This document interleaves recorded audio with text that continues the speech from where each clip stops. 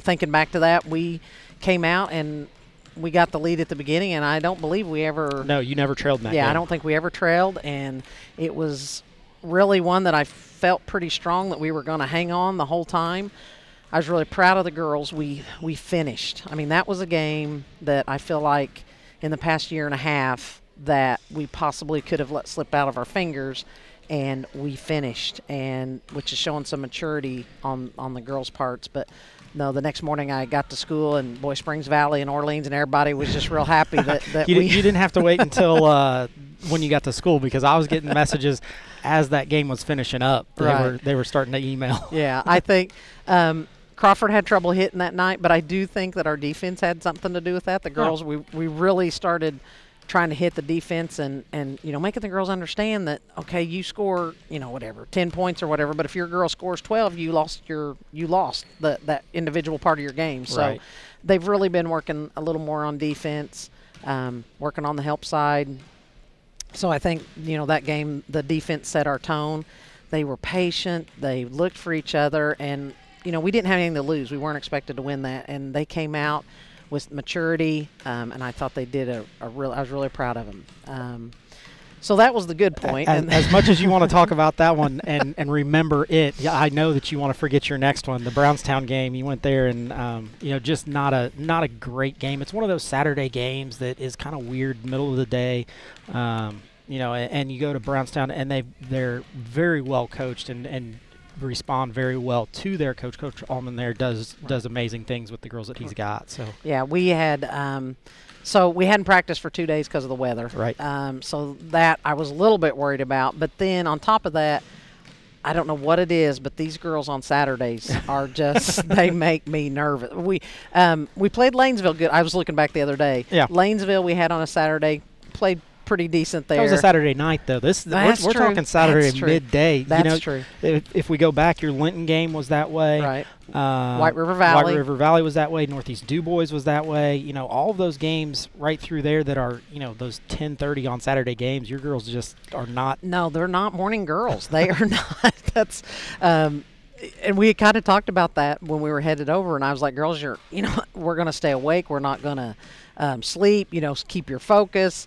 And I don't know, they and luckily in like the White River Valley game, we'd pulled out, we had a good second half there, but we just couldn't find anything that worked on Brownstown. I tried every combination, different players, different offenses, different defenses. We tried full court, half court. We tried everything, and we just couldn't get the gears going. So that was really frustrating. And I can't blame it on the weather. Everybody else had weather problems too. I know even a couple girls came in and they shot on their own during that time. So some of them still had a ball in their hands. So we just, that was, we had a kind of a heart-to-heart there afterwards. I kind of introduced them to the basketball again, and, this is the thing that you've got to protect. And if the other team has it, we're supposed to stop them, just kind of joking with them. But they knew they weren't. That wasn't our girls. That wasn't our West Washington, what we had worked for. They're proud, and they want to do better than that. So, we talked about it, and I think, trying to regroup. Then we came last night. We had to go to Borden once again. Another game that Borden is a whole different monster in themselves. They've got a group of sophomores that are just as athletic, probably as anyone has seen around for a whole class. And the girl can score pretty much at will. The Wheeler girl does pretty much everything that you want a big to do. Runs the floor well, and then I forget the one that had 17 last night. No, the little 11, little guard. And she's able to knock down the outside shot. So it's hard to guard. I mean, what do you do? And that's kind of the way I felt the game last night was. You focus on one, and then the other one would get going. Right. The one thing I was fairly pleased with is Rary Cad, which we were worried about her too. She had 16. 6 of those came from the free throw. So I felt like we almost held her to 5 buckets, which they're just long. They are hard to match up with. They're long. They've got, which I felt like we didn't match up terrible, but it was where we thought we had someone covered, and then like that 11 hit 3 threes, I think, and just really, we knew she could shoot, and we were trying to keep an eye on her, but we didn't know she was going to do that. Yeah. But no, well, that's why they're number 2 in the state. I mean, that's yes. They're, and you look at who they played. They go out and they play good teams. Well, we were talking on the radio last night that they play a who's who of Indiana basketball in the last week, because they play us, then they tomorrow night they have Springs Valley at home, and then the Saturday before sectional starts, they go to B&L. Yeah, they're going to Bedford. I talked to him about that last night, and I said, "Did you really schedule that?" And well, we were talking. Coach Vic probably wants to see where his girls match up. I mean, that if you can compete with the B&Ls, you're going to be able to compete with the Lanesvilles and the predominant powers in 1A in Southern Indiana. Yeah, he said he just decided that. He said, we're not expected to go win, and we'll just see where we're at. And they wanted to play against Chloe Spreen, and if you're going to pick one, that's a good one to pick to play against. Yeah, I'm going to try to hit that one since it's in my backyard. Yeah, but no, that Borden yesterday, though, I will say about the girls, which you were there, and I think we counted and we missed 21 layups. Yeah. Unreal. I mean, the girls, we were having decent looks. The one thing I felt like, though, I felt like their heart was there last night. We were trying to do things. When your shots aren't falling, though. Yeah, it was nobody could get anything to fall. It seemed like Ryan and I talked. There were only 3 people who scored in the first half. Right. So that's not a typical Senator night. Right. Well, and the one thing, though, that I am proud of the girls. I've got some girls looking to shoot that I've struggled to get them to struggled to get them to shoot. So now they're shooting, and I just need them to get a few of those to fall to get their confidence going, because I know they can shoot. They're good shooters. We keep telling them, they can. It's just, and, we try and practice to try to make things as game-like as possible, but it's a lot different, especially when you go to Borden. It's just a different atmosphere. And then, we've got some big games coming up, and the girls have to, settle and learn to shoot when there's lots of commotion going on. Yeah. So. Let's talk about some of those games coming up. You've got Paoli tomorrow night, which is your senior night, which has been moved. Right. You've got 2 seniors that you're going to recognize, but that's a conference game. Conference has already been sealed up as the championships go, but that kind of sets the tone for the next couple of years in our conference. What's your game plan for Paoli without giving it away? Right. I want to go out, and I always want to try to set the tone with defense. I mean, that's where I was born and raised, and so I'd like to set the tone with defense. Have them struggle and handle the ball. I want us to work and be patient. I told the girls last night when we started that game last night at Borden, we were working the ball and we were making them play defense, and we were. I mean, it was like 6-5, 8-6. I mean, we were right there. And they don't. Borden doesn't go super deep into their bench. I think they only played 7 girls last night up until the final 4 minutes when they emptied their bench, but they only played 6 girls. So right. Well, and that's what I told the girls. We have to make them play defense. If we're the ones out there playing defense, that's a lot harder. That wears you out. Yeah. And but I felt like in the first 4 minutes or so of that game, we had doing what we wanted to do, but then we start getting impatient and then trying to do things a little bit out of our game plan. Yeah. But I'd like tomorrow night coming here, set the tone for our defense, and I want them to be patient and look for good shots and look for each other and share that ball and set the tone and have a great senior night for Shelby and Eva. Yeah, Paoli comes in off of 3 wins. They beat Mitchell, Lagodi, and Eastern, all to finish up their season, except for the final game that they're going to play against us tomorrow. Then we get into sectional. You drew South Central, which is a team that you've played before. You played them November 9th. You were able to beat them by 63-62 here on this court, which is where sectional is going to be played. But I know you're probably not happy with the defensive effort you got out of your girls. One of theirs, one of the South Central girls scored 35, and Bartozak had 17. So that was their predominant scorers there. That was actually at South Oh, Central. at South Central, sorry. Yeah, that was another one of those bright and early Saturdays. No, and that game was a battle. I mean, after that game, I knew with the work we did this summer, what we worked on all last season, I felt like we were making the turn in the right direction. That was a game that we could have let slip through our fingers very easily. But I felt like from what the girls had worked on all summer and all last year. That's the game. It was only our third game of the season, Right. but I really felt like at that point, these girls are starting to make the right turn and get that grit that we needed to have in order to pull that out. That was, like I said, we struggled on Saturdays. We won by 1 point. It was about. I mean, it was a wrestling match. Yeah. We even had Meredith Deaton's dad. He got all excited and he'd pop stitches and he Yeah. had bloody shirt Yep. and I said, "Holy cow, what are we doing?"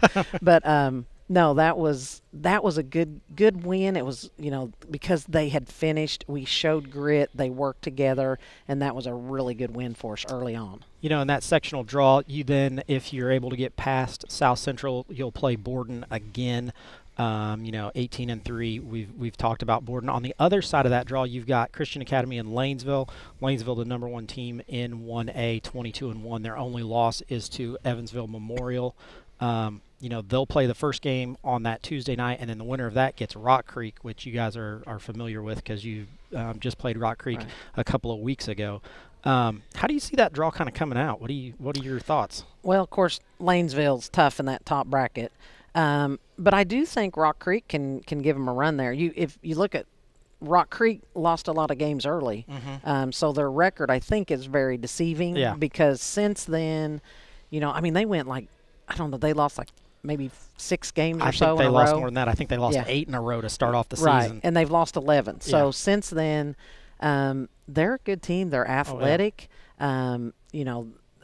So I don't know. And I believe at the beginning of the year they lost to Lanesville by 13, I believe. So I think Rock Creek can battle there, but Lanesville, they're tough. Yeah. I mean, they Oh, are yeah. tough. Yeah, I know, a lot of people, when you talk about our sectional, everybody's talking Lanesville and Borden. That's what they're seeing. They're seeing them on separate sides of the bracket. Even on the draw show, Greg Rakestraw said, Lanesville and Borden on opposite sides of the bracket. He's a Lanesville guy, so, Right. you Right. gotta love that. But there's some chances, the Senators can sneak through this one and cause some havoc along with the other teams. Rock Creek, like you mentioned, the Senators can play with just about anybody in this sectional. Right. I really feel like in my heart, like last night, I know it was tough. The score doesn't show. I don't think the score shows actually how we could handle some situations there. And, you missed 21 layups. I said, girls, we hit 10 of them. Yeah, I mean, that's you're 20 right points. there. We're right there. So, I feel like that, and I'm going to study a lot of film between now and Borden. We got to take care of Paoli first, and then we got to, we got to hang on, and we got to get South Central again. But if we can get to Borden, we're going to do some work here. And these girls, they want it. So if we can do that, Lanesville, we played them here on early, and we lost by 13. And when I It went was back, close up Yeah. until about the mid part of the fourth quarter. Yeah. Then they stretched it out a little well, bit. and we went. If you remember, they came in. I'd went and watched them a couple times. Yeah, and the Davis girls. Yeah, they hadn't really shot outside well. Yeah. And I thought, well, they're not going to come in here and shoot well, so I was really looking at other stuff. She came in here and hit, like 6 threes? Yeah, 6 threes between the two of them, I believe. Yeah. So after the first quarter, we were down 13 points. Yeah. And we lost by 13 points. So the next 3 quarters, I said, girls, we played them even. Yeah. And the girls were playing good that day.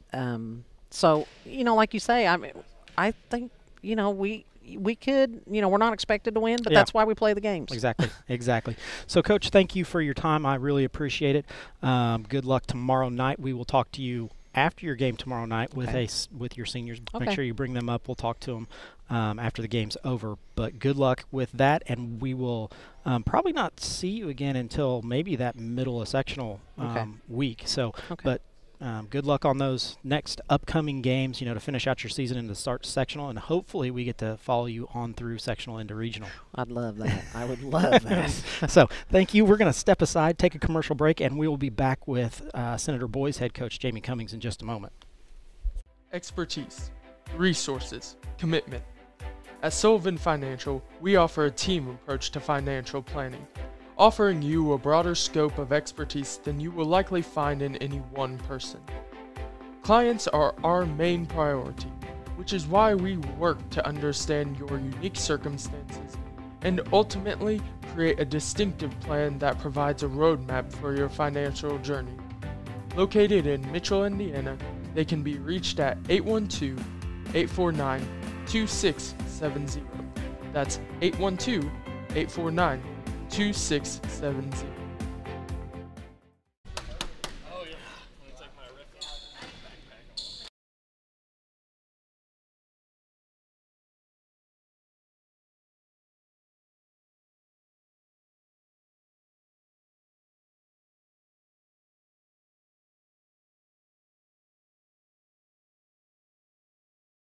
Expertise, resources, commitment. At Sullivan Financial, we offer a team approach to financial planning, offering you a broader scope of expertise than you will likely find in any one person. Clients are our main priority, which is why we work to understand your unique circumstances and ultimately create a distinctive plan that provides a roadmap for your financial journey. Located in Mitchell, Indiana, they can be reached at 812-849.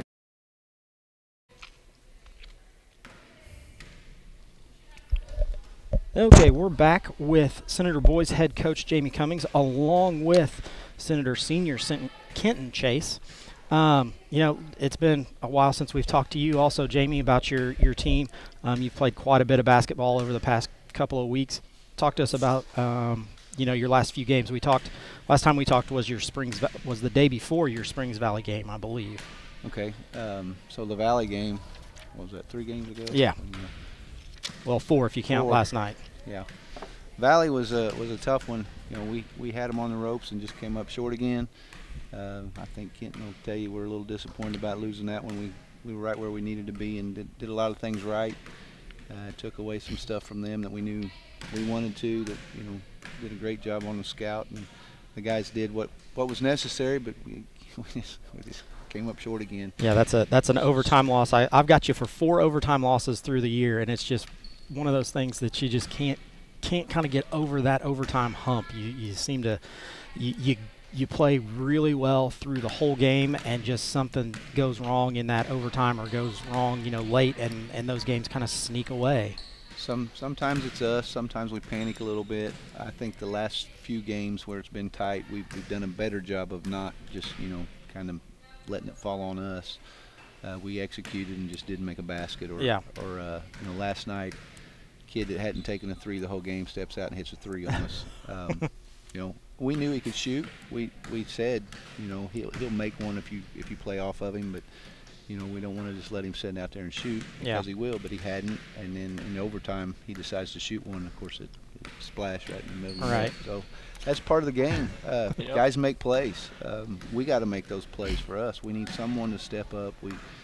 We got guys that, you know, do their job, and we just got to find another contributor. I think part of what happens late games is we get tired. You know, our bench is short. We're trying to develop some guys that we can throw out there and get them some minutes, but it's just really, really tough with our numbers where they're at. It's hard to play freshmen at the varsity level. We've already got a couple doing that. We're looking to move some other guys up. We're looking at Nash. We're starting to give him a few minutes, but just barely. So I think our energy level, a lot of times we've came from behind and forced an overtime situation. So when you spend all that energy and then you hit that wall at some point eventually. So I know that's part of it. It is, but that's no excuse. We got to get through it. Kenton, talk to me about that. You know, Springs Valley game. You got family on that team. What's that like? You know, it's always awesome playing against, you know, family, and you know, that being the last game I'll ever play against, you know, Connor. It hurts to lose, but I mean, it wasn't a good one to end on, but you know, it was a good one to end on, I guess. Yeah. You know, so after that Springs Valley game, you play a double dip. You come back that next night and play South Central here. You know, through that first half, you played. Everyone played really well, but it just seemed like that second half you lost your legs. Everybody you know, that momentum just kind of stopped at halftime. You know, and you end up dropping that one, but then you come back and you go to Medora and play a heck of a game there, and it seems like all things are just firing on all cylinders there. Yeah. So I didn't know if Kent was going to answer this or not. The Medora game was good for us. I was nervous going into that, to be honest. They move the ball well. They cut hard. They play hard. They're better than what they've been in the past. Yeah. I think Coach Morin does a good job over there, and he's had some kids just really step up this year, and they're playing at a different pace. And I knew if we, let our guard they were down. very patient with the ball. The first time down the floor, they moved the ball in their offense for 1 minute and 40 seconds. I remember counting that one off, and it was like that's the most I've ever seen a Medora team, be able to run their offense. That's the nervousness that I had. The fear that I had was, okay, we don't have much room for error if they're going to do that. Yeah. If it's 20-19 game, you Yeah, got to be there's darn near not perfect. Yeah. So we wanted to pressure them and get up in them, and eventually our pressure did kind of break them down. Right. And once we got going, the floodgate kind of opened up for us. Then you had Mitchell last night, which was you came out pretty hot, had a lead through the first quarter. That one then again goes to overtime, and you're not able to get the victory there. But Mitchell's always kind of been a hard place for the Senators to go and play. Kenton, talk to me a little bit about that. What's it like playing in the Blue Jacket nest over there? It's definitely different. The court, I noticed, it was really bright. Yeah. One of the brighter courts we play on. Going over there, they were a lot taller than I feel like most of the teams we play. They got height in their guards. They got height in, obviously, their bigs. I mean, all around, it was driving in. We had to, try not to get blocked, and stuff like that. Adjust our shots a little bit, go into the guys a little bit more, So. I was pretty impressed with the Mosier kid. I believe he's number two. I think it was 2. And he was kind of their go-to when they were looking to get something going. They'd go to him, and he would either get in the lane or dish it off to somebody. What do you do defensively to stop that? I mean, that's usually your kind of bread and butter. Stopping the other team's best guard. Yeah, so we mixed it up a lot. We played a lot of man and then a lot of zone. Mm-hmm. And I think where he really hurt us was we went into our zone, and they would screen the top guy, and then we'd have to help up, and then he would dish down to the bottom guy.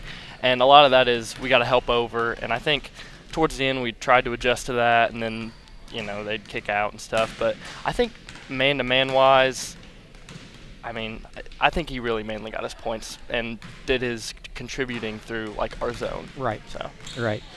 And that's something, Jamie, that you've gone to this year a little bit more than we've seen in the past is a zone defense, and it's really worked out well for you, at times, and then at other times there's a guard who's able to slash and dish and things, kind of what he did last night in that overtime.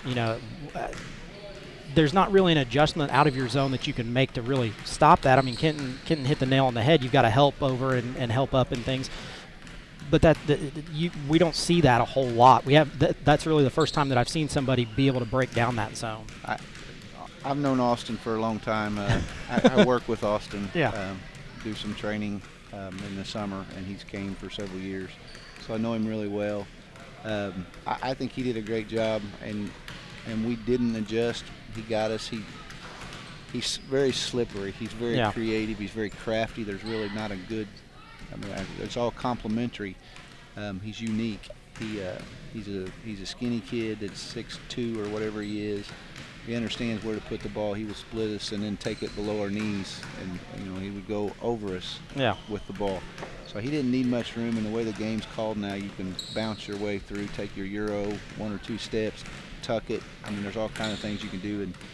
And I know my son works with him. Right now he's working with him at least once a week, so thanks a lot, Morgan. Yeah. Austin's a nice player, and he has attacked us better than anyone, I think, all season, especially in our zone. We have a hard time as a team. We have some guys that can guard one-on-one and contain their man, and then we have some others that really struggle with it. So we try and hide them a little bit in a zone and mix it up, dance in and out. I prefer to play man. I'd love to press 84 feet every night. It's just super hard to do. It's hard to do in this time of basketball. You've got a Kenton Chase who, if you try to press, I mean, he breaks down the press by himself. Yeah, I mean, there's guys like Kenton. Kenton is special and unique, and we use him in a lot of ways. He can get to the rim and he can finish, and we're really trying to get him to go up off 2 and be strong. I don't think he realizes how strong he is and how hard that is to guard. And he just said it a while ago. Their length bothered us and get to the rim and change shots. I want us to go through that and draw fouls or get it blocked, and that's okay. But don't change them. We go strong, we stay square, and if you have to change it, it's probably a bad shot. So we're trying to adjust to that, and Kenton's doing a great job for us. He's a great leader on and off the court. Does things the right way. Really appreciate that, the leadership he's giving the younger guys. We got plenty of them around. You've got 2 upcoming games. A little bit of time in between them. You've got North Harrison coming up Friday at North Harrison, which is always if you thought Mitchell's court was bright, North Harrison's is the opposite. They've got the blue on the court. Yeah. So, they are 1-12 this year, so they're still looking for some wins, looking to get that going. Their one win did come against Salem. It was their last game, so they're on a winning streak at the moment. What's your game plan for them without giving it away? How you going to attack them? Go for it. Sorry. I think coaches have really, put it in our heads that they are 1-12, like you said, but we can't overlook them because they have played a lot tougher teams than their record shows. Right. And so we're going in and we're going to play it like every other game. We're going to go in and, play hard. And coming off a tough loss against Mitchell, we want to come in and get a good win that we know we can get, and we got to go in and we got to work hard for that win. Just to echo that, they've only won 1 game. We've only won 5. And we've only beat 3 teams of the 5. Yeah. So we can't overlook anyone. We know that, and their record is deceiving. I think ours is. Yeah, I would agree with you. We could easily be 4-0 in the PLAC, and we're 0-4. We've lost 4 games. I don't know the numbers, around 13 points, I think. I'm close. I've got you. So here's the numbers I'm going to throw at you. Okay. You've got 4 overtime losses. 1 was a double overtime. Yeah, 1 was a double overtime loss. You've got a loss to Paoli by 3. You've got a loss to Northeast DuBois by 3. So right there. I thought that one was 4. Yep, 4. My bad. So No, that you're one's 4. So overall, you've got 4 overtime losses and then 2 other losses by a total of 7 points. Yeah. So, that's 6 losses of your 9 right there. So very easily those could be flipped the other way. Absolutely. Yeah, if it's close, coach is supposed to figure out a way to win. So we're trying. Trust me, we're really trying. I think a lot of it's our confidence between our ears. And again, the fatigue factor. When things get tough and I'm tired, of course the military figured this out a long time ago. It's a lot harder to focus and do things the correct way when you get tired. So we gotta get in better shape. We gotta get a little tougher mentally, and just win one, and then gain some confidence, and it's repeatable. Well, and this is a point in your season where you can go on kind of a win streak and get going here, and really turn your season. Not that you want to turn it around, but get rolling in the way that you want it. Because after that North Harrison game, you go up until February 1st, which is the Thursday of girls sectional, and you play Crawford County here at T. Kermit Tower Gymnasium, and they are 3-13 on the year. That Crawford game is always a weird one. I talked with Kristen about weird games. They play Saturday morning games. For the boys to have a matchup on a Thursday. That's weird for them. So, I know that one's a game away because you've got North Harrison before you play them. But what do you do to get in your boys' head that, hey, just because it's on a Thursday, we don't change anything? Well, and we don't. The next game is always the most important game on the schedule. I say the same thing about my meals. The next meal is the most important. There you go. But we just have to focus. We have to get ready. We got our scouting report, and we're going to preach it for 2 nights, tonight and tomorrow, and then we'll try and execute the game plan on Friday for this one, and then we'll get ready for Crawford and do the same thing. Yes, it's a Thursday night, but as a player, I'm excited to get a play. I'd play every night. And I think we got guys like that want to play. They don't want to be in practice with me. They'd rather be playing a game, I'm sure. Is that true, Kenton? Do you not like practice? That's not true. I enjoy practice. I would rather play a game. Yeah. Yeah, it's just different. There's very few high schoolers that are going to say, "Oh yeah, I like practice. I like being part of practice." You know, just like you said, you know, you'd much rather be in a game. Game is competitive, and that's, you know, something that I'm sure Coach Cummings does in practice. He makes it competitive. He makes it, you know, you're competing against the other guys at practice. Yeah, we halfway through, I don't know if it was halfway through or here a few weeks ago, we started like, we would keep score every time we have like a game-like situation. We keep score between us and the JV, and obviously the varsity wins more often, like we should. And that just, like, if we look up at the scoreboard and, you know, it's close, it motivates us a little bit, I think, to, you know, push a little harder, you know. You know, Coach Cummings talked about you've got a couple of freshmen who are getting a lot of minutes. Colton Brown, one of those. Holden Russell, one of those. Holden has kind of stepped into the backcourt with you as a running mate. You know, what's that like? What's that transition like, going from, you know, people who you've had for 3 years with Lane Hofler, who graduated last year, transferring over to Holden and Colton? So I think that I've played some AAU ball, and so I've played with, you know, various amount of teammates, you know, different types of teams, and so I've gotten used to the Lane Hofler team we had, and like the Coach Sullivan, that whole team. But then I've also had like a team with like Caden Temple and a team full of guards, and so I personally enjoy being able to say, Holden, bring the ball up, and Coach I'm sure likes having two guys that can bring the ball up, and if I'm getting pressured and I got a good defender on me, it'd be like, Holden, you got it, or, you know, vice versa. It's really nice to have that.